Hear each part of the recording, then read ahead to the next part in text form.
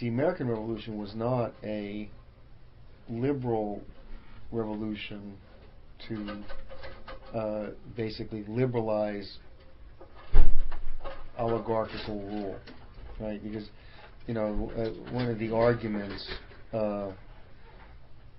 that people use, and I just read a book which I'm going to tear to ribbons, on this question. It says, well, the American Revolution was a revolt of Englishmen who wanted the rights of Englishmen, who being denied the rights of Englishmen, which is completely bonkers. It's completely, frankly, illiterate. But the idea is that America was founded on these principles of you shouldn't have an absolute tyrant, that which is the king, and you had to box in the tyrant by an oligarchy, which is the parliament, because that's the and different oligarchical families. They had the House of Lords, and they said, well, see, America was trying to didn't want to live under a king, but we were really revolting, so we would have parliaments run the United States. People like James Fenimore Cooper, which I'll go through, who were clear that America was based upon a certain idea of man, and not a liberal idea. And he was hated by the liberal the transcendentalists and the liberal establishment for insisting that humans were noble and actually were world historic, and it was humans that shaped world history on the basis of ideas and principles. And therefore, and just to give you sort of a broad sweep of the questions that I'm asking myself to come up with the answers. First of all, you should understand who James Fenimore Cooper is. His father, there's an interesting report that Tony Chaikin did in 2004.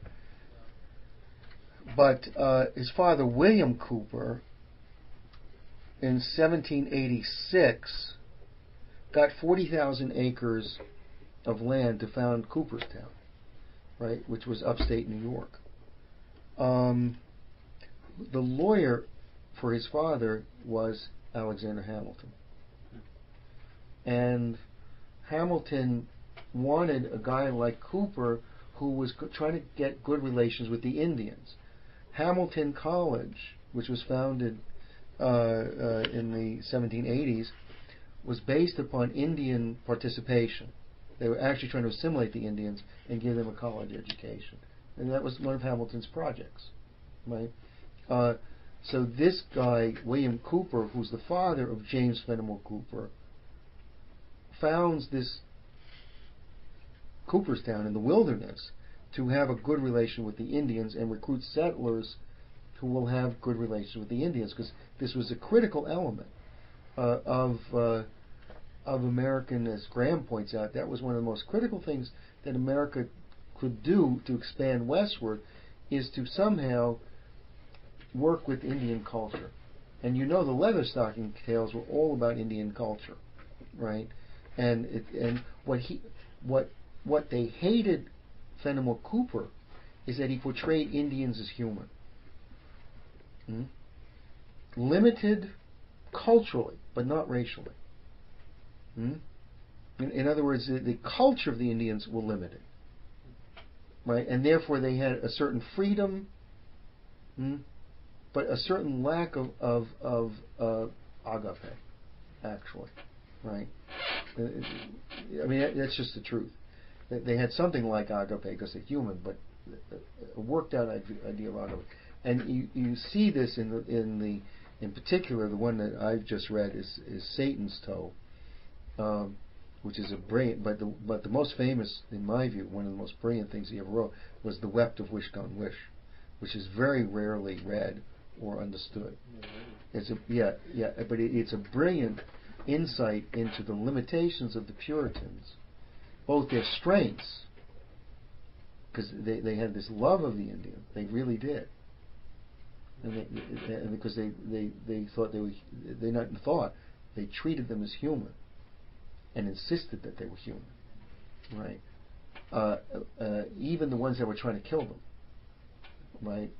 It's a very complicated relationship, and it's developed most brilliantly in the Wept of Wish Gone Wish, which I won't go through. I'm not going to go through all these things, but you had to deal with the question of Indian culture as a culture, as nations, as a culture, as structures of government, of things like that, which is what what Cooper does, James Fenimore Cooper, is strategic studies. I had said this to Lynn, and he totally agreed with me when I said to him, look, Lynn, because one of the NEC members said, look, I know he's a great man, but I can't read his novels. I said, that's because they're not novels. They're strategic studies. They're not novels. They're not written as novels. They're written as strategic studies, set against historically specific things that happen, and placing types. Dutch settlers, British settlers, Indians, right? Types that really participated in this history, right? And how those types interacted to create America in a culture that was actually developing as a dynamic of these types without an oligarchy, with a mission to settle the country. It had a mission, right? The mission was to settle a country, to make a country free from oligarchism and settle it. And therefore, what would have been the limitations of Europe, which is you couldn't do that. And he has these brilliant little things which I'll go through. But these are strategic studies.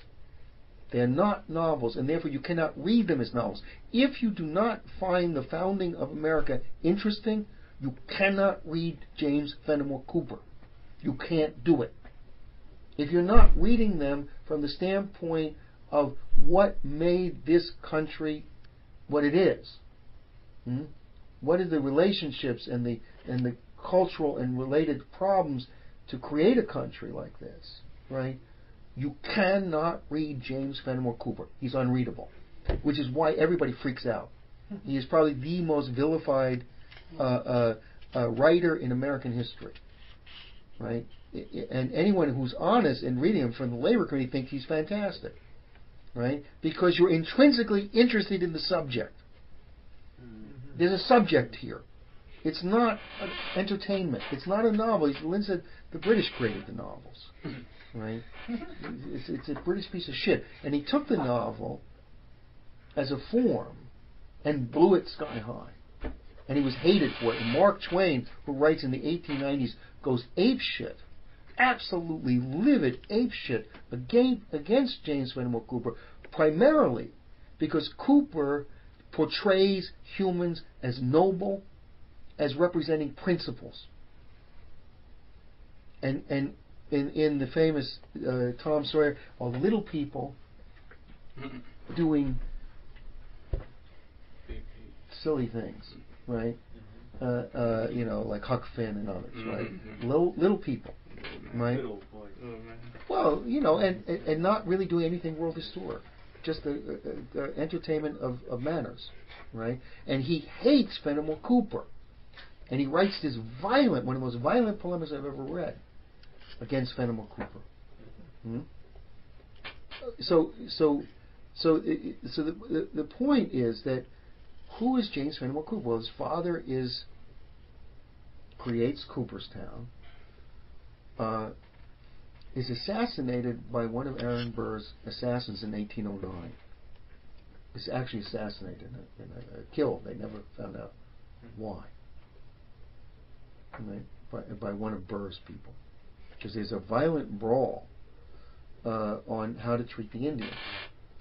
Right? And the actual American faction wanted to assimilate the Indians and make them part of American culture, as everyone else was. Right? There's another faction which was represented by Burr, by Andrew Jackson, who took the Cherokees and was one of the worst genocides America ever committed, was taking the Cherokees and sending them out west and dispossessing them, as opposed to the Hamiltonians and others who wanted to assimilate the Cherokee nation into being part of citizens of America with full rights and full assimilation. And this Martin Van Buren, Andrew Jackson, the whole populist crowd who got rid of the Bank of the United States, who got rid of the Navy, everything else, American arms, took down, but mainly the first Bank of the United States is the thing that they, second bank actually, on the Biddle, got rid of the Bank of the United States, right, were the ones who committed the genocide against the Indians, the Cherokee Indians, right, in the South. So here's Fenimore Cooper. His father gets killed by the Burr faction, right? Who lawyer is Andrew? Is Alexander Hamilton, right? Which you'll find, by the way, repeatedly, that these families are American families and see themselves as a continuity from George Washington and from earlier families that actually you'll find their sons become great American leaders, right? So the other fascinating thing is about James Fenimore Cooper is when he goes to Europe, he hooks up with Lafayette, Marquis de Lafayette, and he joins the Navy early on. Fenimore Cooper, he's part of this Whig grouping in the Navy, well, not Whig, but American system grouping in the Navy, and through certain military men, gets hooked up with the Marquis de Lafayette, and he tours Europe for 7 years, right? In which time, according to Chaikin, he's asked by the Marquis de Lafayette to write a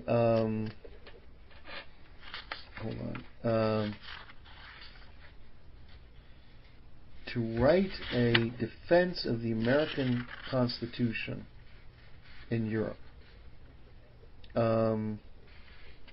which is fascinating. He's also hooked into John Jay, who was a New York lawyer, friend of Hamilton, one of the writers of the Federalist Papers. He was in the militia under this guy who later became was the governor of New York, Governor Clinton, who does the famous Erie Canal, DeWitt Clinton. But what's interesting about the relationship to Marquis de Lafayette is that he and Washington Irving were part of American intelligence operatives, right? And what he writes, and this is where the plot thickens. He's very popular after he writes The Spy, which is really the first most popular novel he writes. And the British somehow lay off him. They don't make a big thing of it, hoping he'll go away or something, right? But then when he hooks up with the Marquis de Lafayette, he writes 3 brilliant strategic studies. The Bravo, which is a strategic study of Venice, which is an American's view of what a republic is, right, and what a republic is not, right, because Venice was supposed to be a republic, right, and it's this brilliant, unbelievable insight into the evil, the pure sophistry and evil of Venice. But at times what he does, his method, is he will stop the whole book and say, me, this American, is about to tell you what's going to happen. And you will never understand what's going to happen unless I tell you. And he does a whole essay on the relationship of a republic, what a real republic is, versus this piece of sophistry, right? They constantly repeat throughout the book the laws of Venice. Well, we have to live by the laws of Venice. right? Which is straight sophistry, and of course I won't ruin it for you if you haven't read it yet. But the what he does, the central irony, is that while the action unfolds, in which you find out that the Bravo himself is the most moral man in Venice, right? And he's not a Bravo at all, but they needed to blame all their murders on someone, and since they had his father in prison, he agreed to let him be the fall guy. That's all he was, right, for this whole Venetian system. Mm-hmm. But the irony is, at each time that Venice commits a horror, the next scene is people dancing in the streets, either at night with masks or daytime without masks, but always the population is never affected by anything of the horror of what's going on actually determining their fate. They know nothing of it, and there's this constant play in the book of that central irony, right? Then he writes one of, in my view, and Lynn's view, and this is where I got it.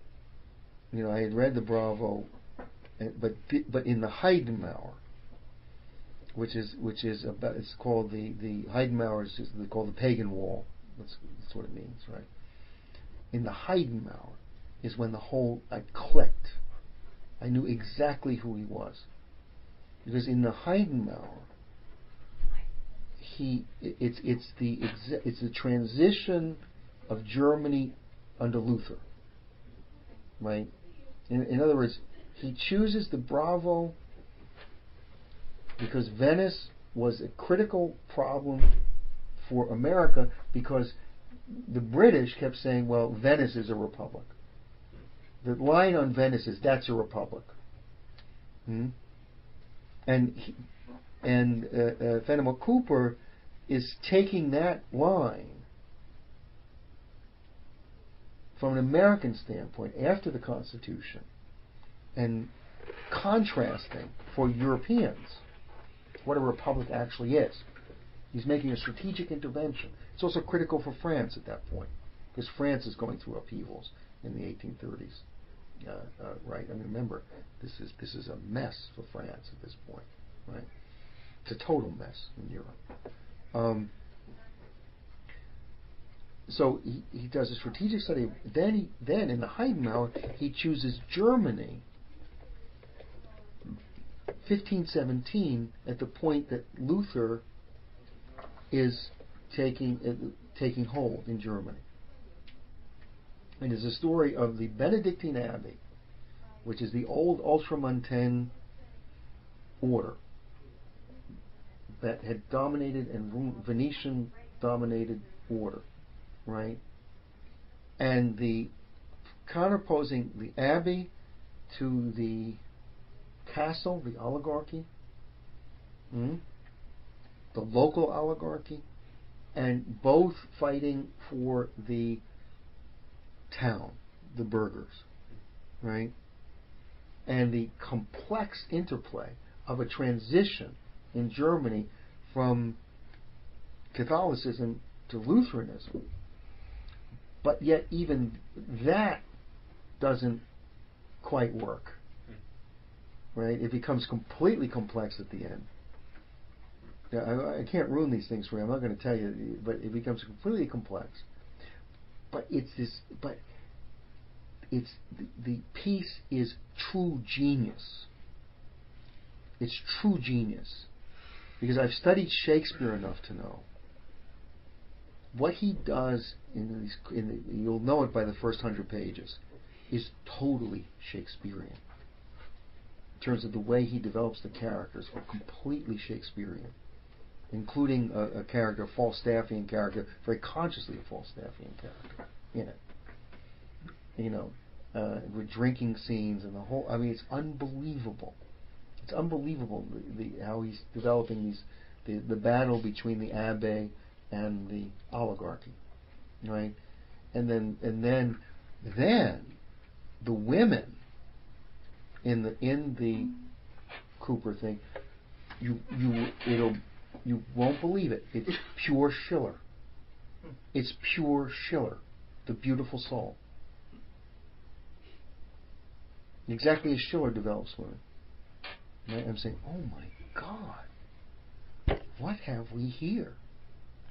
We've got an authentic American genius. See, if you don't know Schiller and you don't know Shakespeare, you have no idea what he does in this thing. And what he's doing. Because what was the method of Schiller? Every one of us knows it. Historically specific. He doesn't just choose any old play for England. He chooses Maria Stuart. He doesn't choose any old play for Spain. He chooses Don Carlos. He doesn't choose any old play for Germany. He chooses the Wallenstein trilogy. Right? Each of these take this period of religious war and transition, right, and develops in depth real people who live these tragedies out. Okay. So what is Cooper doing here? In the Bravo, in the Heidenmauer, in the Headsman, because he savages Swiss society. This is one of the most savage indictments of Switzerland you will ever read. Right? I mean, it's unbelievable. I mean, you are agog at the end. He also savages Italy too, but it's mainly a savaging Switzerland, right? And these traditional societies and what they do to individuals, the horror of these societies, of oligarchism, right?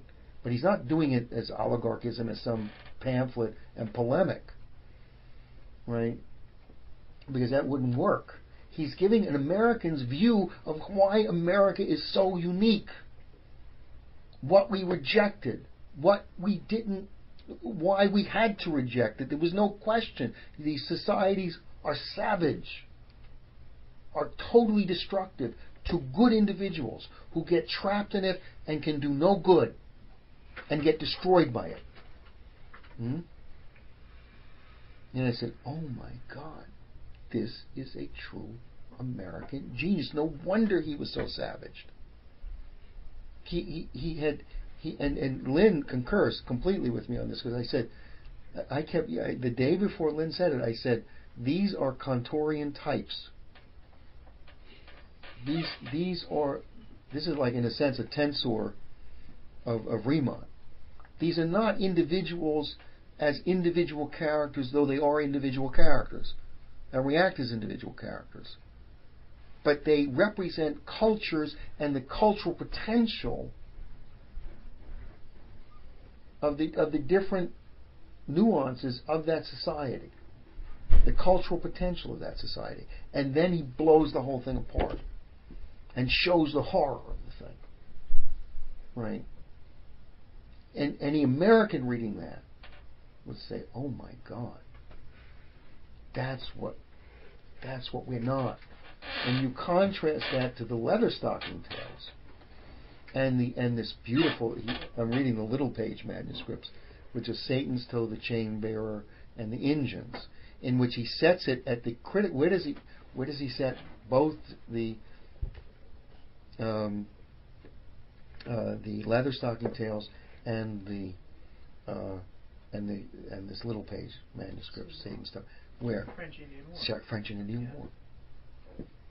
Was the critical transition in American culture, American history, the French and Indian War. And he contrasts in Satan's Toe, he takes Dutch society. The protagonist has an English father and a Dutch mother.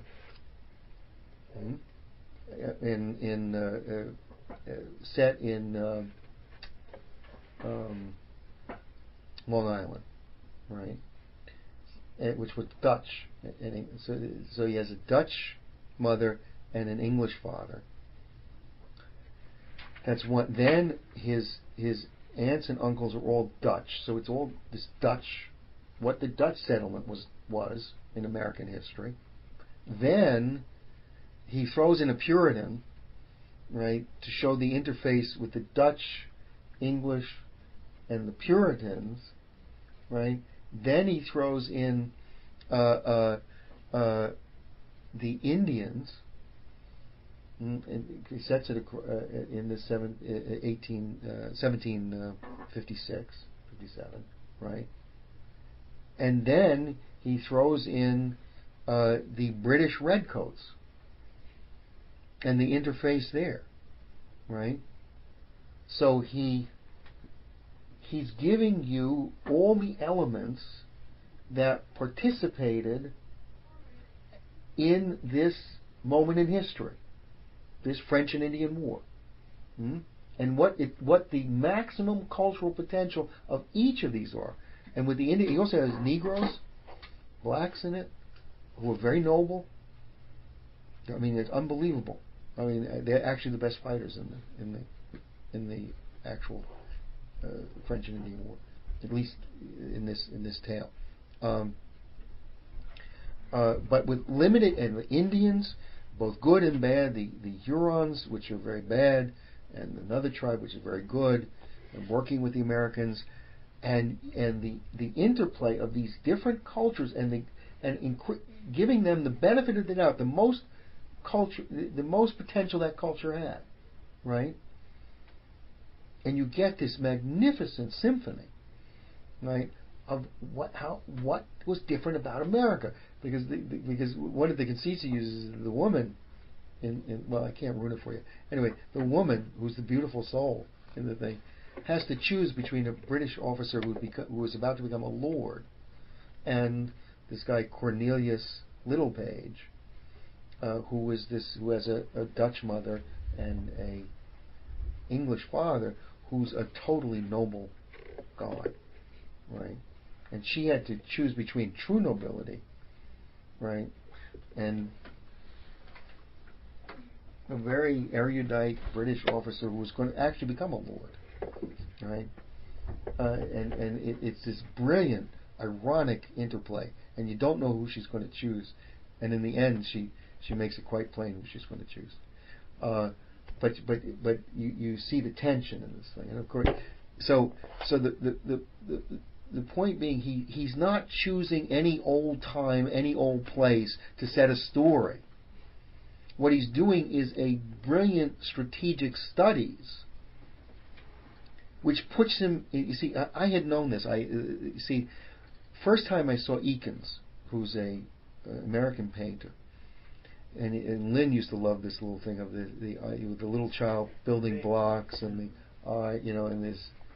The shadows, played in a certain way because it's a child, and of course anyone knows that's what Rembrandt does, right? That is the method of Rembrandt. And I knew if there was an American writer, it would have to be Schiller and Shakespeare. They would have to appropriate the best of Europe, right? Because that's what America is, right? Appropriate the best of Europe. Even though he was not Schiller. I mean, Schiller was an extraordinary genius, as Shakespeare was. I mean, Schiller even said he wasn't even Shakespeare. So, you get these. Fenimore Cooper said of Schiller, humans could create a Goethe, but only God could create a Schiller. He understood this question, right? And obviously he and Washington Irving, go crazy about Schiller. Openly. I mean, they're very clear on the question, right? But they appropriated the method, historically specific. These are not entertainments, right? So when he gets back from Europe, all hell breaks loose against him personally, right?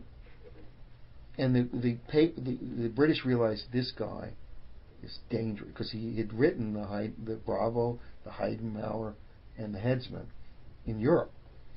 And guess who was you'll never guess who the publisher of the Heidenmauer was. Henry Carey. Henry Carey was the publisher in the United States of the Heidenmauer, right? So if this is true, which I can prove, that he is the American Schiller, right? And there's no question about it. His method, his ideas, his depth of historic understanding is Schiller. It's very complex. It's not formal. It's brilliant, right? If he is the American Schiller, Poe is alive then, and Washington Irving is alive then. You actually had an American Renaissance. You actually had in literature an American Renaissance, and all hell, and the British went apeshit. Because if America had its own fully independent culture that was in advance of anything Britain ever created except Shakespeare, right? And at that point, there was Sir Walter Scott, who was writing these trashy romantic novels about medieval history, but they were action novels about medieval history.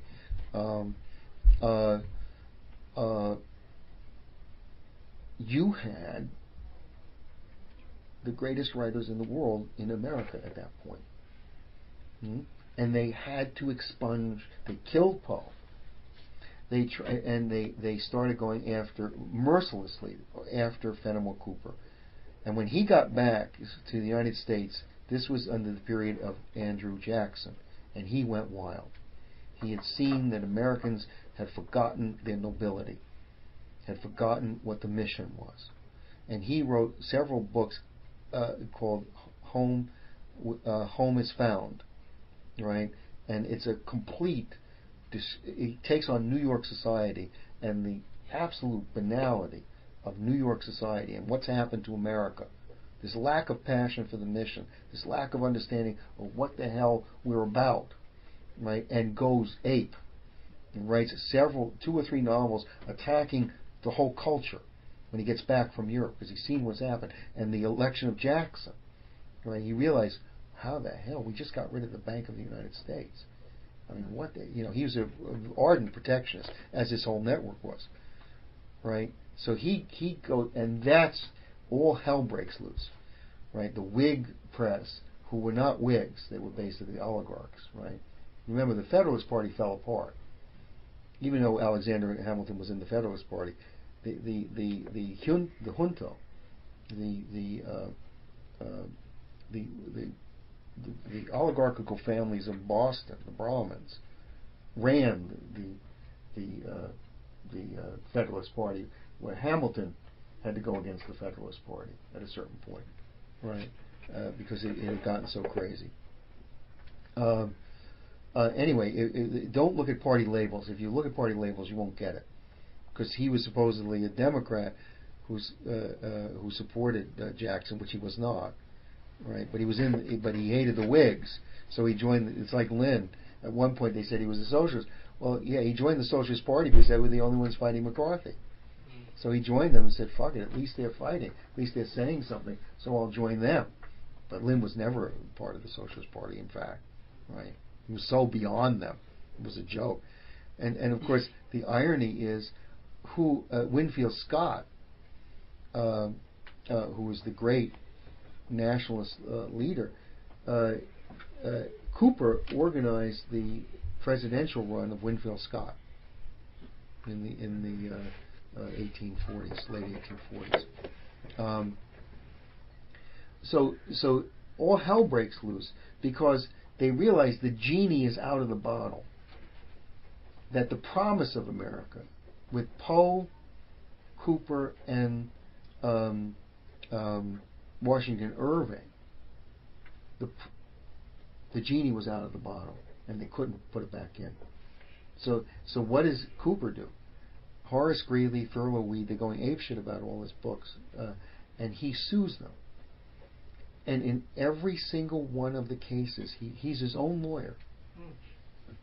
And he realizes the press were the key to the corruption of the United States. So he sued every single publisher in the United States and won. He won every single case he launched, right, against these guys. And we're at the point that they just couldn't write anything about him. But if you were to take my wife took a literature course. She was a literature major in college, and it was an American literature course. She wasn't given one book by Cooper. Not one book by Cooper. Why? He's like Lynn. That if you get into Cooper, right, and actually understand what he was doing. In fact, we're the only ones now who could read him, right? Because you cannot read him as action novel. If you try to do it as an action novel, you say, well, you skip all of his discussions. In the middle of the book, there's these long discussions, right? And in a sense, they're histories, because that's what in other words, it's very clear to me, I've tried to write history before. You have actions, and then you must comment on the actions, because the actions intrinsically don't tell you what they are, right? So therefore, what Cooper invents is a new form. It looks like a novel, but it's not a novel. I don't know what you call it, but it's not a novel. I mean, it just has the form of a novel, right? But what comes through, and what they hated him the most for, was that he insisted that humans were noble and had historic missions, and that every one of his characters had a historic mission and was actually carrying it out on some level. That the historic mission of the United States was to found a republic free of oligarchism. That's the British do not get off lightly in this, right? The Puritans, it becomes a very fascinating. The wealth of which someone see what we could do. I mean, if people, you say, I don't want to ruin them for you, so So at a certain point, people could read certain novels and we could discuss it, because I don't want to ruin it for you, because I want you to discover, as Lynn has said on this Gauss question, you really have to discover what I'm saying. I've given you enough so that you could discover it, right? If you want to, the Heidenmauer, top on the list, right? Because that's when I realized this is an authentic genius. How do you spell Heidenmauer? Heidenmauer.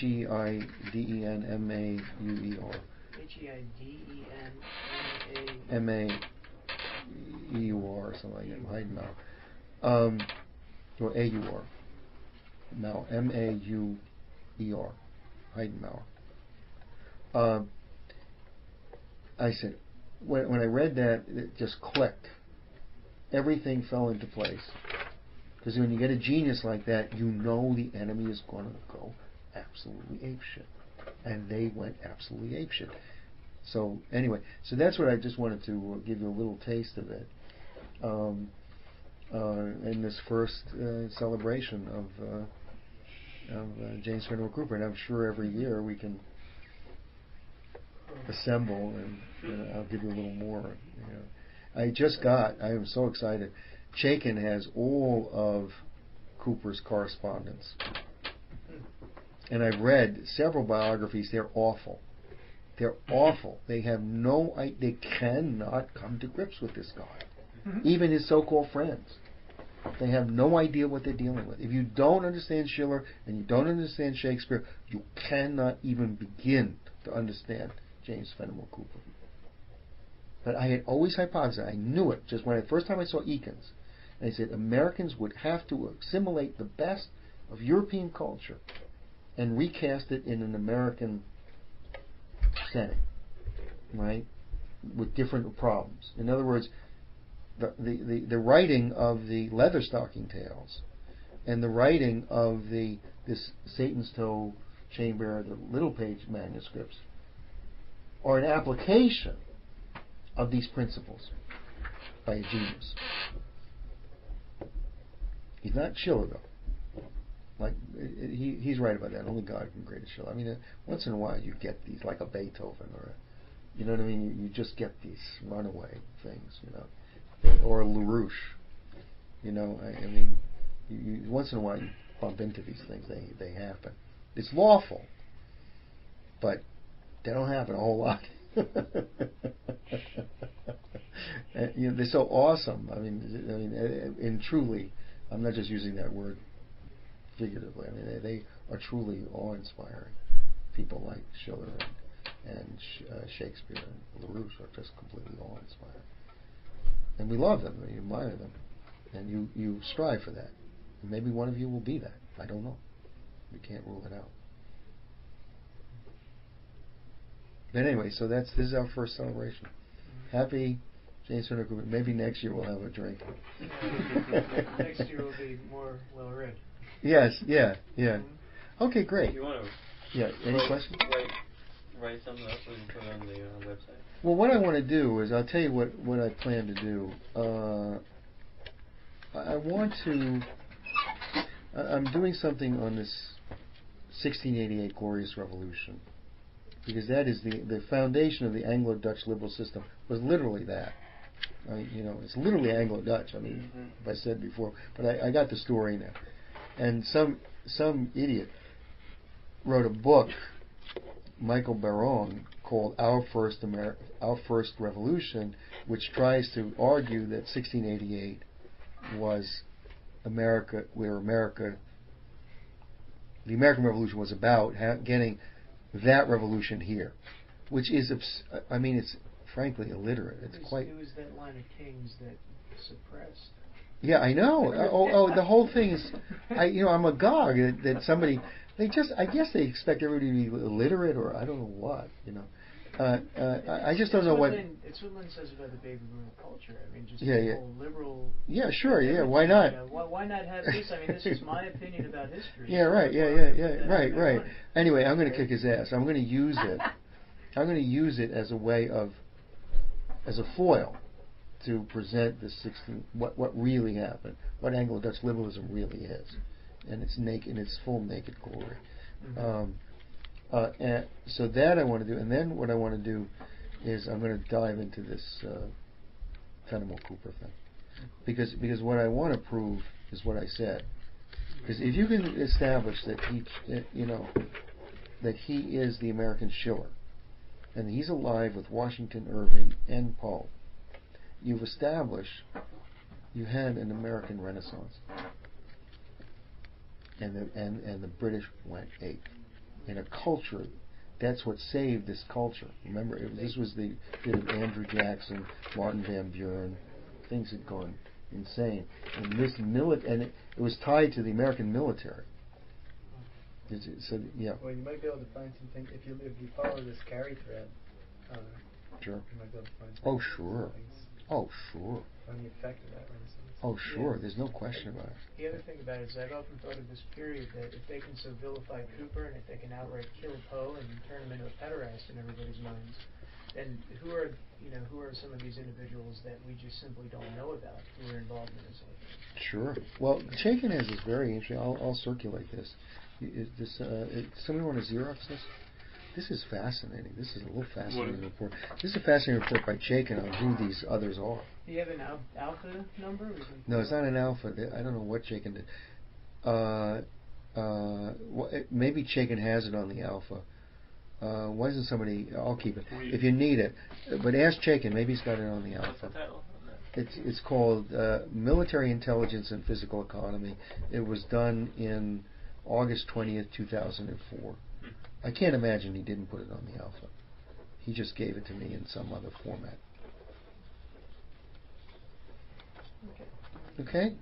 Well, that's first. Thanks. That's a beginning. Okay? Thanks, Gerry.